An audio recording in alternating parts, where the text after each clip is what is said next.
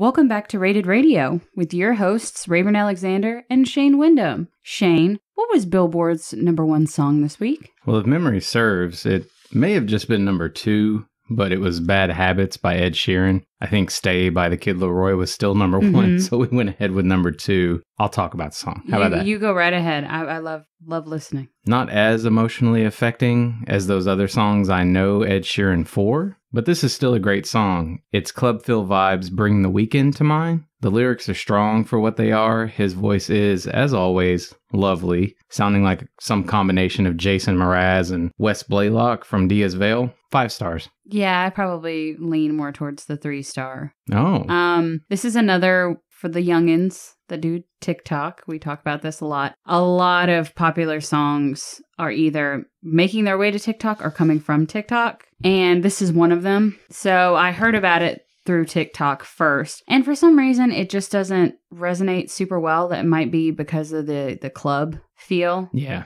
So it gets a 3 from me. It's not a bad song, but I would probably be more apt to change it depending on what mood I'm in. Yeah. I think he's capable of 5. It wouldn't rate as like a super strong 5 for me. Yeah. But I'd still give it credit as it deserves to be a hit. And it's pop. Yep. Popular. Anyway, enough about that. Let's get to talking about music after the intro.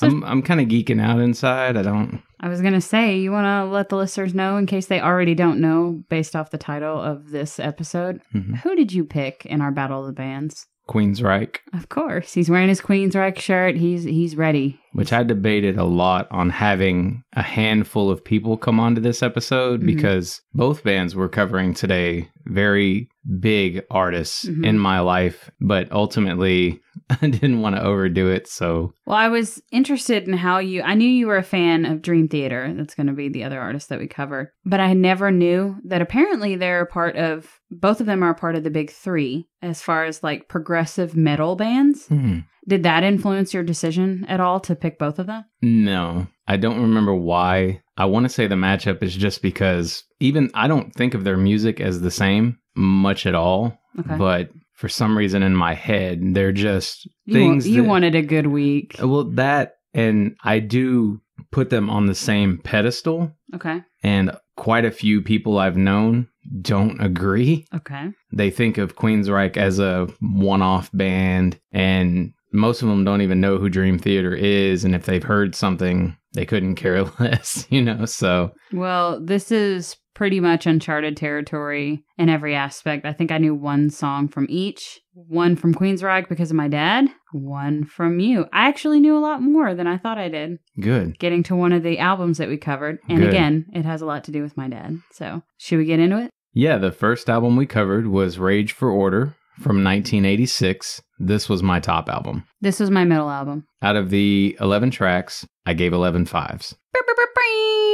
Yeah. I gave it 3 5s out of 11 tracks for anyone that cares. What was your top track? New Regal. Mine was The Killing Words. Bottom track was Surgical Strike. Same. I still gave Surgical Strike a 5, but I do understand it's not something you might want to hear all the time. Yeah. I do still love the song. I know. No skirting that this is one of my top 5 all-time albums. If punk and rock had a royal category, this would top the pack. The emotional intelligence and lyrical depth on display here still floors me every time I listen. You're unlikely to hear as much juggling of political and romantic themes anywhere else. The production is astounding. This voice meeting this guitar has no equal in the music world. For me, it was theatrical 80s fantasy metal at its finest. You might disagree, Shane, because you're the expert here. Not my style for daily listening, but I can definitely see the appeal. Jeff Tate's vocals are incredibly interesting, and the musical accompaniment is not bad either. Word. Yeah. Next album was Operation Mindcrime from 1988. This was my middle pick. This is my bottom album. Out of the 15 tracks, I gave 13 fives. I gave 1 5. 1 5. 1 5. Just making sure I got your fives in there. Okay. 1. Thank you. I appreciate it. My top track was Sweet Sister Mary. And my top track was Spreading the Disease. I didn't write my bottom track down here, but going off of my ratings, I guess it would have to be the intro. I wrote any of the skits.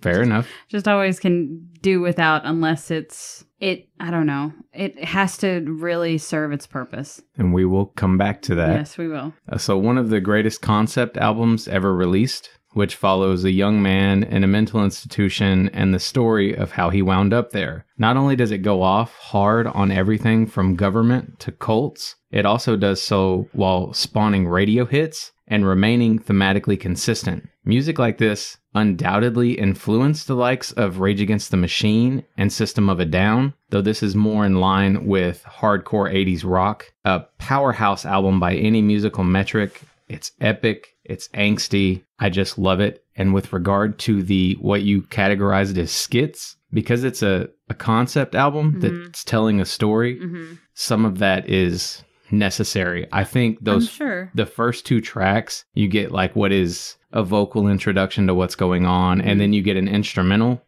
which always struck me as weird. It's just right there at the beginning of the album where I think it kind of drops the ball. Yeah, I agree. I was going to say the first track on the album was going to be my bottom, but some of them did better than others, but still I could have did without the skits, but I get that it's a concept album. I guess it didn't just land with me. A couple of things that I want to say about Operation Mindcrime. A lot more of Metal Floyd vibes in the beginning with this one. Think Floyd's The Wall. It can get a little bit cheesy. Some sounds and song structures are a little repetitive, and I want more range vocally after a while. Too many skits. Album should be shorter. And the last album that we covered was Empire from 1990. This was actually my bottom album. This was my top. Out of the 11 tracks, though, I gave 10 fives. Ooh, I gave 5 fives. Top track was Anybody Listening? My top track was Jet City Woman. Thank God it was not. Oh, I wrote second, Silent Lucidity. Of course you did. But Jet City Woman, I forgot that I knew that song. This is the album that my dad would play on repeat. Yeah. So it held a lot of nostalgia for me, and I forgot how good Jet City Woman was. What's your bottom track? Resistance. Really? Mm-hmm. It's Della Brown for me. Okay. I like it better than I thought I did. I used to have this argument with our Uncle Mike about whether or not Della Brown was a great track, because apparently it's one of his favorites from this album. I'm still giving it a 4. But it would have been a perfect album had it not been for that one. It would have. This is their most mainstream sounding effort. Hilarious to me, too, that it also contains their biggest hit, which sounds almost nothing like the rest of the album or even the rest of anything we listen to from this group. I love Silent Lucidity, and that's the song we're talking about. Yeah, you gave it a 5. Yeah, but the group deserved to be a known entity for loads of other songs. The album itself is a mixed bag of goods. Mostly we get bombastic balladry with the pensive breaks in the wall of sound feeling less connected to one another than they previously had. It's a great disc, full of what I consider their biggest hits, just not as impressive to me as the other albums we covered. No, I can agree. I mean, it was my top, but I can definitely agree that it was their most mainstream, which is probably why it fell in my top ranking. Yeah, and it's not popular music mainstream. Mm-hmm. It's like rock mainstream. Yes. It's very good mainstream. Yeah. Any notes? Yes. Popular composer Michael Kamen is behind the orchestral arrangements on the albums. He was also on Pink Floyd's The Wall. So I made the Pink Floyd connection before I read that. So it just, justified what I already thought for Operation Mindcrime. You definitely hear that, by the way, in Operation Mindcrime versus like The Wall. Which The Wall's a concept album. It is. So that makes sense. This is a better concept album. Don't get me wrong. Love Floyd. They were originally named The Mob, but their first demo song was titled Queens of the Reich, and their new manager suggested that they changed the band's name based off of the song. So that's where the name Queensryche came from. And unfortunately, they broke up due to creative differences in direction. Yes, they did. Which happens a lot. They have their lead singer tried to keep it going forever. Mm-hmm. There were a lot of creative differences. Eventually, the guitarist left first. They got a new lead singer. They wound up kicking Jeff out, and they have 3 albums with a new lead singer. Yeah. And Jeff did one album that was titled Queensryche, and then there was a big legal feud, and now he's doing another side project that I can't think of the name of at the moment. I want to say it's like, a lot, Shane. It's like Operation Mindcrime or something. Oh, okay. Might be the name of All right. the fucking thing. Dropping my phone. I wanted to mention that their Warning album came out the day I was born. Oh, we didn't cover that today, and I've mentioned that before. It just feels right. It does. It helps Makes a lot of sense. helps explain my love of this, in addition to the fact that both of my uncles, who served as father figures for me, were big into the group. Mm-hmm. It makes a very big difference. Mm-hmm. I wouldn't call it bias because they still have fantastic music, you know. It's not like they're telling me, you know, a Timmy T album came out the day I was born. Oh, God.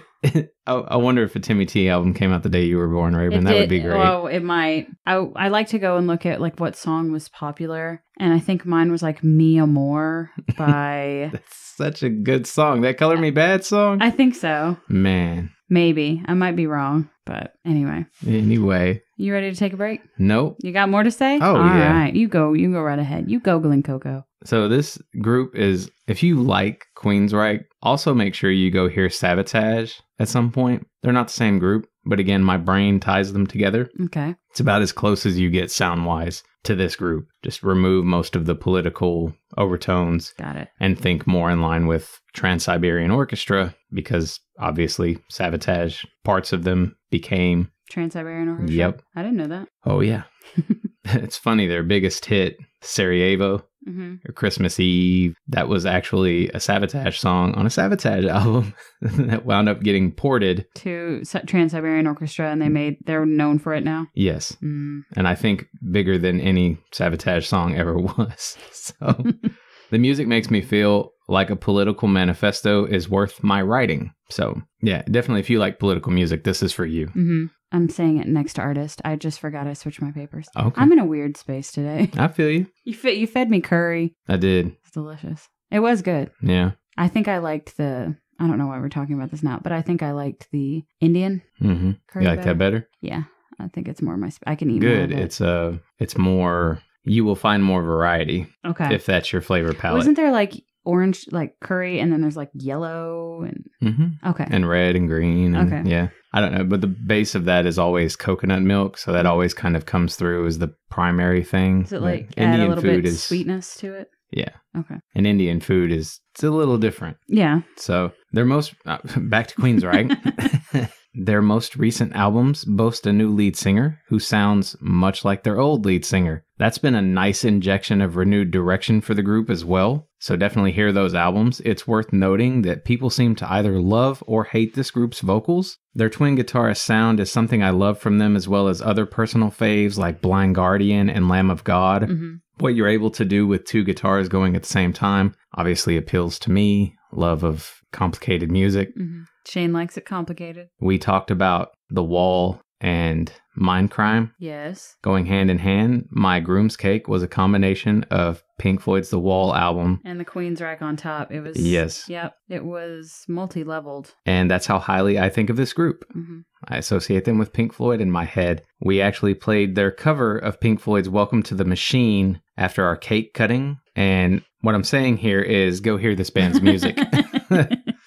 That's all I've got. Are you ready to take a break? I'm ready to take a break.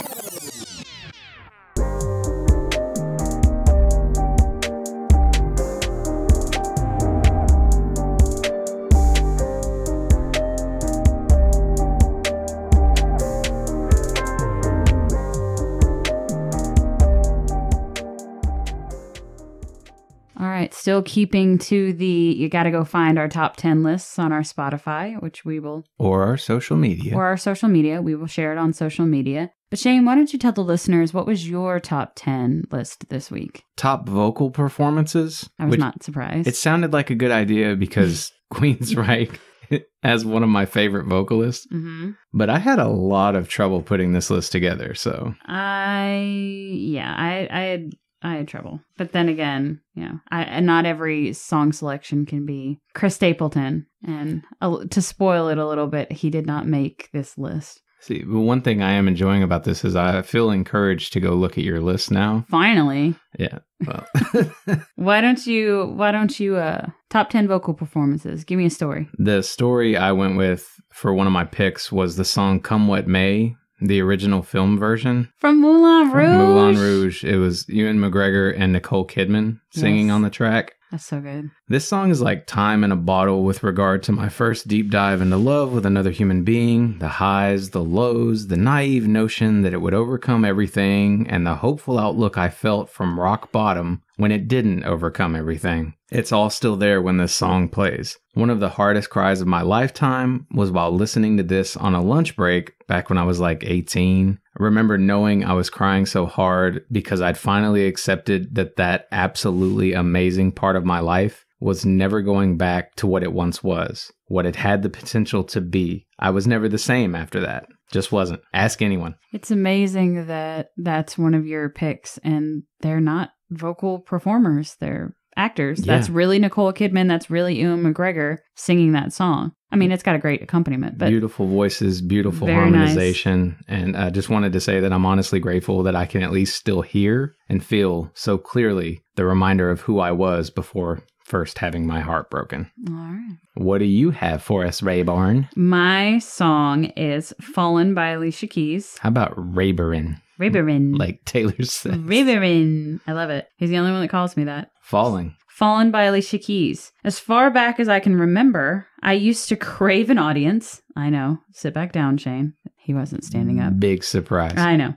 Whether it was to make them laugh or to make them forget even just a little while, I always had no issue with making a spectacle out of myself for someone's amusement. But I can even remember as a youngin' performing this for my family in our living room during late hours, never being able to be confident enough to take it on properly. I carry that doubt still to this day, but it never stops my family from encouraging me to sing it every chance they got. Are you going to go ahead and perform that for us right now? Nope. Oh, all right. Nice try. Well, I guess that's the end of our break. We will see you in a moment to talk about the one and only Dream Theater.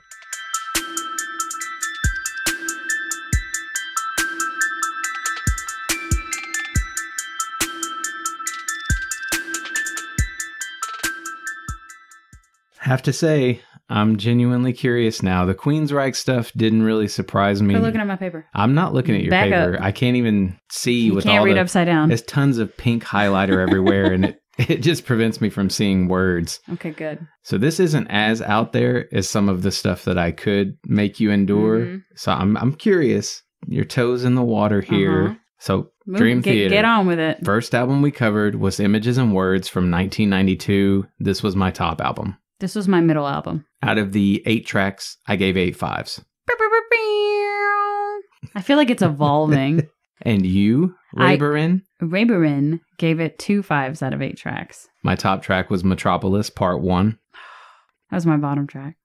Okay.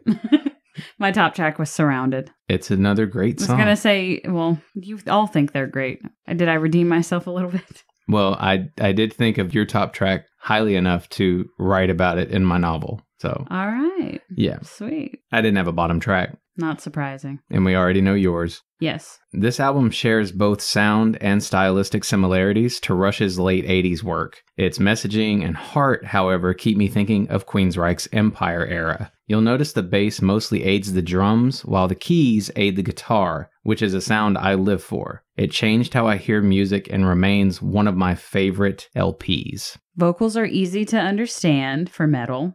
I think we have more than established, if you've been a longtime listener, that metal is very touch and go with me. Progressive rock. Metal. I have progressive metal written down. That's fair. Instrumentals are interesting. Everything seems very intended on this album and very in sync. And I'm not talking Justin Timberlake. Okay. Okay. I remember having the disc for the first time, and for the first time, that's the only way you could hear music back then was to have the disc. For the first time. But you know, sometimes someone would hand you a CD or a burnt copy of something, Yeah. and you don't get the full inserts and everything where you can Yeah. open it up. The full experience. Yes, and you open it up, and it's pictures of them in the studio working on the album, Mhm. and that just, like, I think about that every time I hear it. Just the, Those pictures. yes, Nice. amazing. I don't know what it looks like. Well, someday maybe you will. Maybe. I don't know. Sorry about my life. Next album we covered was Awake from 1994. This was my bottom album. This was also my bottom album. But out of the 11 tracks, I gave 10 5s. I gave it 2 5s. My top track was Space Divest. My top track was The Silent Man. My bottom track was The Silent Man.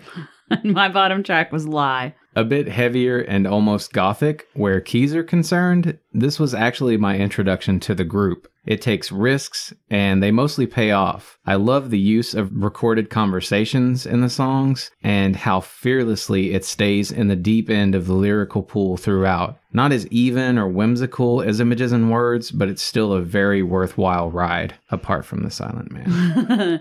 For me, some songs are slower to get into than others. Like The Silent Man. Like The Silent Man. They add more keyboard this go around. And that is all I have to say about that. Which, if you like the keys in this album, then Chroma Key is right up your alley. How many times are you going to plug Chroma Key this Man, episode? until they're a thing. Okay. I don't understand how they're not a bigger thing. Shane is single-handedly going to make Chroma Keys following. Well, like, Chroma double. Key is just the keyboardist from this part of Dream Theater's era. Yeah. It's their keyboardist. He's doing his own music. So all of that, like, conversations Why wouldn't he in go the by music. his name? He did eventually for like a Okay. soundtrack. Okay. I don't know. Okay. Anyway, You know more than I do. final album we covered was A Dramatic Turn of Events from 2011. This was my middle album. This is my top album. Out of the 9 tracks, I gave 9 5s. Rayburn did not, because there are a lot of long songs here. I gave 5 5s. Thank Damn. you. Huh. 5 out 5 of 9? out of 9. In your face. Jesus, my top track was Breaking All Illusions. My top track was Beneath the Surface. I always want to say that's my top track, but it's just the emotional sap in me that wants to say that. Okay. Like the music on a lot of the other songs is better, and I know it, and that's why I said Breaking All Illusions. Anyway, bottom track was Far From Heaven. My bottom track was Lost Not Forgotten. That's a damn shame. But who knows? Maybe it grows on you after a while. Maybe. We've discovered this about me. At this point in the discography, the keyboardist and drummer have changed. The band might actually be stronger for it too. Tall order considering my obsession with the ex-members. But this might be their most accessible album. And it is still very much prog at heart. I can't talk today. This disc juggles emotional states better than the others we've covered. Its musical indulgence is reminiscent of my favorite Tool songs. If I have to nitpick, their vocalist doesn't affect me consistently, but I still have trouble imagining anyone else taking the reins. This is another must-hear for our more serious listeners. The guitar accompaniment is the most compelling throughout this album. This is more epic. Songs still run a little bit long in my opinion, which is weird because they'd have like a really long song and then a really short song. A really long song and a really short song. I had the pleasure of seeing John Petrucci, who is the lead guitarist for Dream Theater, in concert. And he was amazing and hilarious. I saw Dream Theater live. I haven't seen John on his own. I was going to go with my mom at one point. There was somebody else he was playing with that she wanted to see really bad. When we went, they were doing like 3 of the best guitarists or whatever. It was him and Joe Satriani and then somebody else. And for the life of me, I can't remember who it was. But yeah, damn good show. And he was so funny. Well, Cracked me up.